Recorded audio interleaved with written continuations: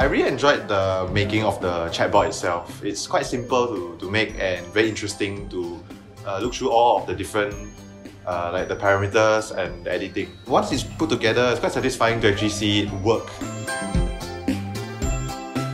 One thing that, like in class, I always wondered, okay, if there are two different applications and there are so many systems in the market right now, how is it possible that they're gonna tie in together if in the different departments have all of these different systems?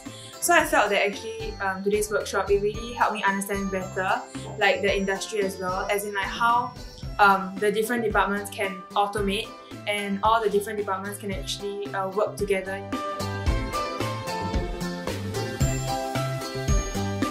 HR has definitely changed. For example, for employee engagement, you can actually look into engaging your employees through meaningful kind of digital engagements. You can also look into discussions and communications using apps.